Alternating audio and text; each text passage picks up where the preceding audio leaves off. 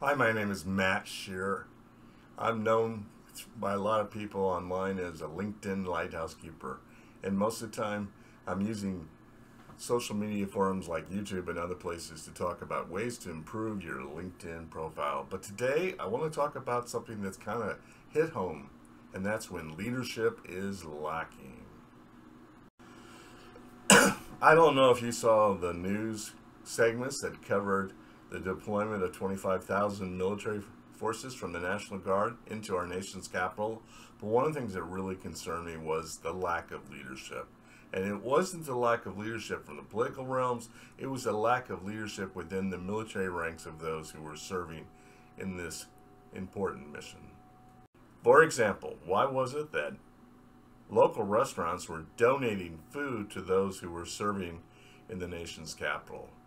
And as a military retiree, the next time I'm in the District of Columbia, I'm going to order a pizza or two from WeThePizza.com.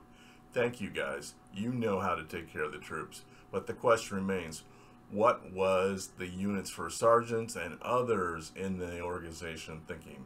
Where were the field kitchens? Where were the MREs? So we've got this lovely photo op with Vice President Pence, and it's commendable the Vice President to take time from his busy schedule to visit them, those people serving in the military to protect him and others from insurrection. Somewhere between Vice President Pence, who's at the top of the chain of command, to those in this picture, there has to be a first sergeant, sergeant major, a captain, a major, a lieutenant colonel, or someone else with rank to make things happen. Why were they not taking care of their troops? Where was the food? Where was the basic necessities they needed to do the job? I think the first response from those of us who know better, those retired military guys, is to write our elected officials and give them the devil for not taking care of the troops.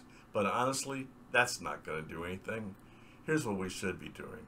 Those of us, the old guard, retired officers, retired NCOs, retired military in general, we need to let those who are currently supervisors, commanders, first sergeants, frontline supervisors, that the number one job in the military is taking care of your troops.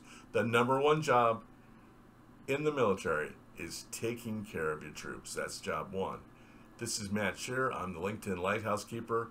I hope you'll join me soon for another episode on how to improve your LinkedIn profile. But today, I want to take the time to talk about the lack of leadership.